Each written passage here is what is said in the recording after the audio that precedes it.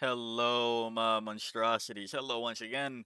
Today I bring to you a Grotmas speculation video. Another one. I wanted to do the Necrons, and if I'm being honest, I figured other dedicated Necron channels would do it, so I wasn't going to. But, we're getting pretty close to the first, so I might as well be the first that I've seen to throw my hat in the ring for this. That's not like a, ooh, gotta get there first kind of thing, but just, I don't know, I feel like it's a fun topic, and I haven't really seen anybody speculate on it. Now, if you do know somebody else's video that has speculated on it, please let me know. YouTube doesn't like links in the comments, though, so I guess just let me know. But yeah, there's Grotmas. GW said from the 1st until the 24th of December, we will be delivering new detachments for each and every faction in Warhammer 40,000. So, let's go through both the past and the present to see what might come into the future. So, yeah. First, went over the Dynastic Codes, looking at the ninth edition, because they tend to, keep some detachments coming and going and so on and so forth. But they all also focus a lot on keywords and shit this edition. So just wanted to go through. First, you have Mifrit Solar Fury. Add 3 to the range. Characteristic of ranged weapons, excluding pistols, that models with this code are equipped with. Each time a model with this code makes a ranged attack, units within half range, AP plus 1, and protocol events for stars becomes active for your enemy or your army.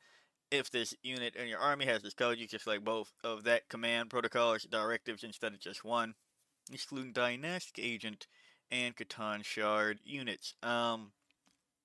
So really, there's some command protocols that I'm not going to go through like all of them because this has been like strayed away from pretty much completely, I guess. All the protocols got wrapped into Awakened Dynasty, so don't really need to go through that. But as for if Mefrit can be in this edition, it can be, but I don't think it will be.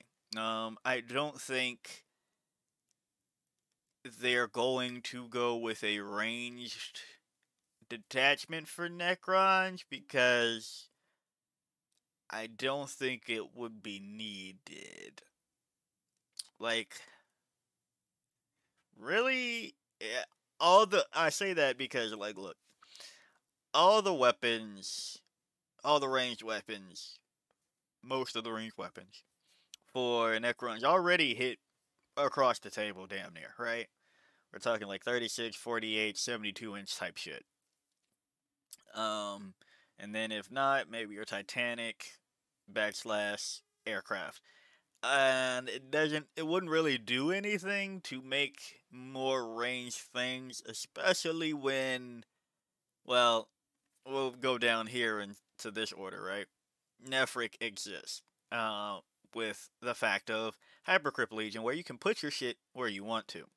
With Nephric, models with this code have a 6-up invulnerable save. Each time a unit with this code advances, it can translocate. If it does, do not make an advance roll. Instead, until the end of phase, add 6 to the move characteristic. Can't shoot after. Each time a unit with this code falls back or translocates until the end of phase, models in that unit can move across models and terrain as if they were not there. Sudden protocol. I'm just going to ignore the protocols just moving forward because they're wrapped up into Awakened Dynasty. But yeah, I don't really see why they would add a shooting detachment if you have one. I mean, clearly they did it here, right? But it is different now, where it's like you can go wherever the fuck on the board versus plus 6 inches. So, I don't know, but it's not necessarily covered already per se. So maybe. I guess I might as well keep going this way instead of going up. Uh, Nihilak. Units with this code have objective security ability. If a model in such a unit already has this ability, that model counts as one additional model when determining control of an objective marker. Each time an attack with the AP characteristic of 1 is allocated to a model with this code. If that model's unit is wholly within the controller's deployment zone, it is AP 0 instead, skipping the protocol. Now, this is kind of Canoptic Court. I can't see them doing another way, such as how they have with Outlander Claw, or kind of, yeah, just Outlander Claw at the top of my data bank. Yeah, can't really think of them doing another, hey, you could get objective control on your shit type of situation for Necrons, but that would be interesting considering there's the Catacomb Command Barge and you could silver tide it with a bunch of battle line. So I guess you could like straight up just control everything with a fuck ton of models. If they were to do that, I can't see them doing another Canoptic Court zone control backslash objective market control. Maybe not. Novak, awakened by murder, had one of the charge rolls made for this code. Each time a model with this code makes a melee attack, if that model's unit made a charge move, was charged, or performed a heroic intervention this turn, improve the AP characteristic of that attack by 1. This is Annihilation Legion, but it is better than what current Annihilation Legion is, if you ask me. I think Annihilation Legion has a bit more play than we've given credit for after I reviewed it this most recent time, but yeah, we already have Awakened Annihilation Legion, so don't need to go through there. Sawtech, Relentless Advance. Each time a morale test is taken for a unit with this code, you can re-roll that test. Instead of following the normal rules of rapid-fire weapons, models with this code, shooting rapid-fire weapons make double the number of attacks if the shooting model's target is within 18 inches. Now, there's not that much rapid fire. There's not that much rapid fire. There's more than other people's, right? But it isn't like such a staple in this edition that they would. I would hope not. I would hope they wouldn't dedicate it just to one detachment. But then again, Annihilation Legion isn't really great, and they kind of made Nefrek the monolith detachment. So I don't know. Maybe. It would have to be like rapid fire. It would probably, in a way, have to do something like Invasion Fleet or Dread Mob, where you could, if they did another shooting thing, it would have to buff rapid fire, maybe lethal hits, maybe sustained in a way. Then I could see it coming through, but right now, not. And the Zirican Uncanny Artificers. Is it? Do you always say? Hold on. This is a D&D question. If you play D&D as well, do you say artificer or artificer? I need to know. Each time a model with this code would lose a wound as a result of a mortal wound, roll 1d6 on the 5, hope that wound is not lost. Each time a unit with this code is selected to shoot or fight, you can re-roll 1 wound roll when making that unit's attacks. Now, again, uh, maybe it's just a name and clicking in my head for that, but they kind of just, this is obeisance phalanx, right? +1 to wound versus reroll 1 wound roll. They kind of, now mind you, they completely forgot to give the Silent King keyword of Triarch at the beginning, but now that it's fixed, I don't think that they would do a reroll situation. Like there are quite a few rerolls within the Necron Codex, so probably not. But moving on past this, there's another thing that I think they might do. I might incorporate. I think they might do something with powers of the Catan. Now, you look at this and you go, why would you say that when 3 of them are on the Tesseract vault? That is true.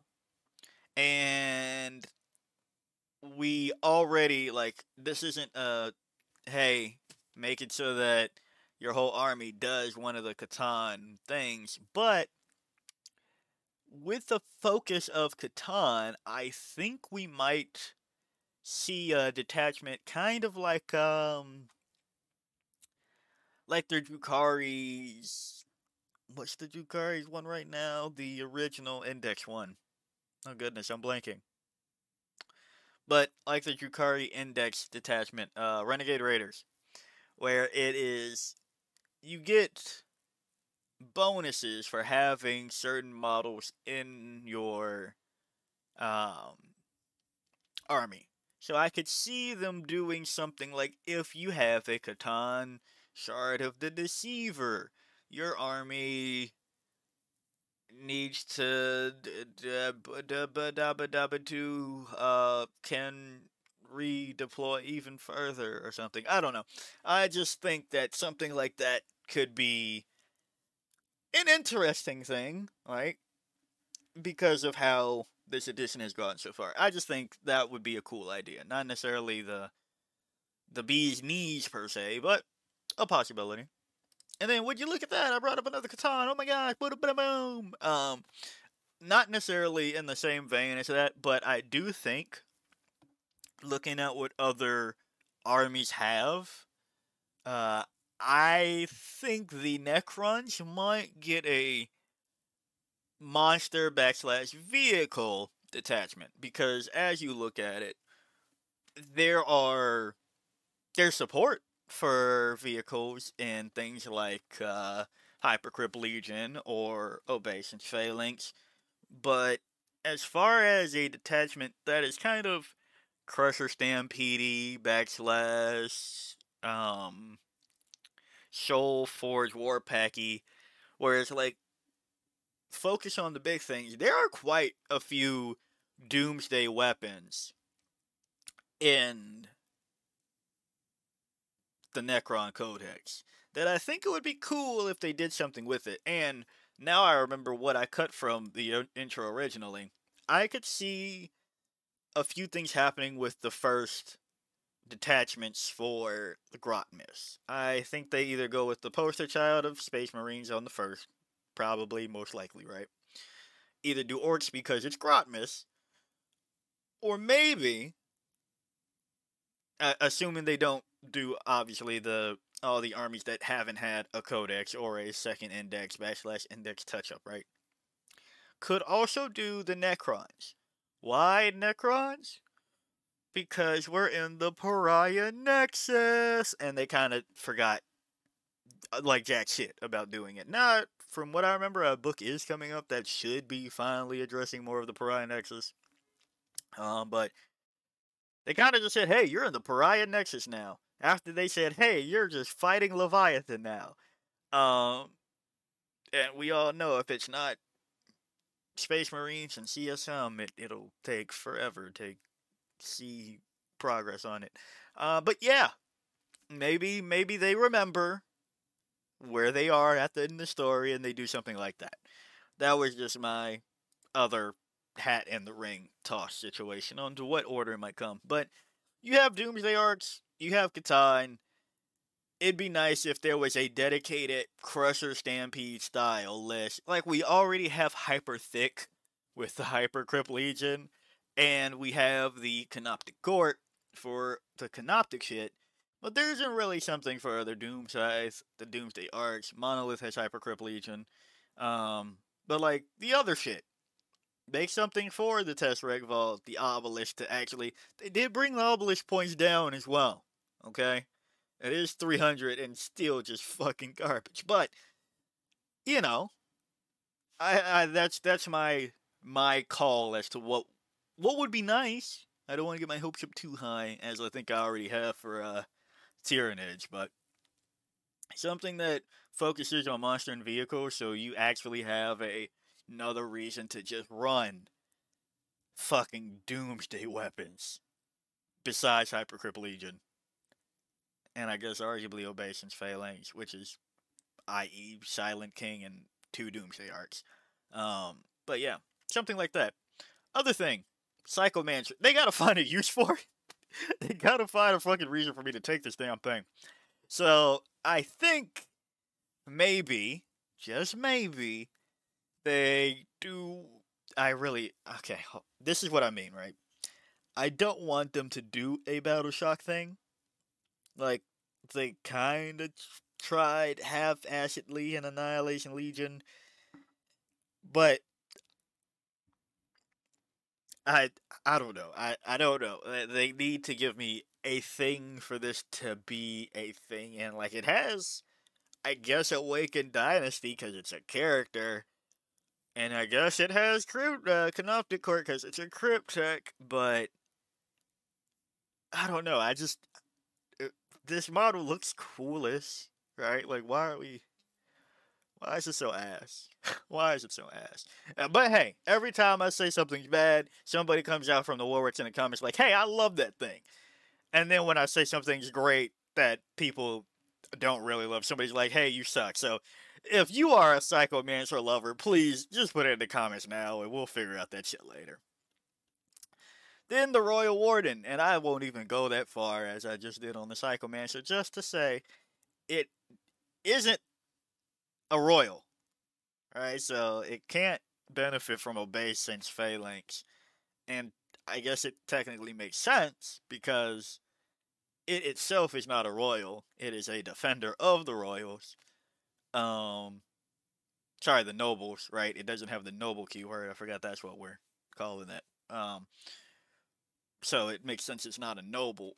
But it's kinda again, I guess if you want to say Awakened Dynasty, but there's no reason for these two. So I was just thinking like you gotta give me something for to use these. Maybe I don't know what that could look like. I don't know. The other thing is I don't know what Necrons need. Right? I could go on the reverse of saying, well, like with Tyrannage, we have pretty much all melee detachments, and we need something for shooting. And that's why I think a lot of us are like they're bringing High Fleet Chronos, like they have to, right? But here, it's like all shooting all the time, and there is a melee detachment with Annihilation Legion, so it's not necessarily like, oh, SpaghettiOs. I've dropped my spaghetti. I dropped my spaghetti. Sorry, I'm fucking just going down a rabbit hole here in my head. Real time, just stupidity. And I'm keeping that in, I guess. But I think when would imagine what comes next for Necrons, we have options to silver tide it up in both Awakened Dynasty and Canoptic Court. Now, yeah, go watch that video if you are surprised by me saying that. But and I guess technically Annihilation Legion too, with the fucking bunch of flayed ones and Scorpax. But I think I think there needs to be a heavy one. So I guess before I continue convincing myself of what I would like, tell me what you think might be coming for Necrons. Again, surprised that not seeing a lot of discussion on that. And it's coming around the corner when she comes. So yeah, if you like the video, like it. Got a comment for me, comment, and until next time, peace out, my monstrosities.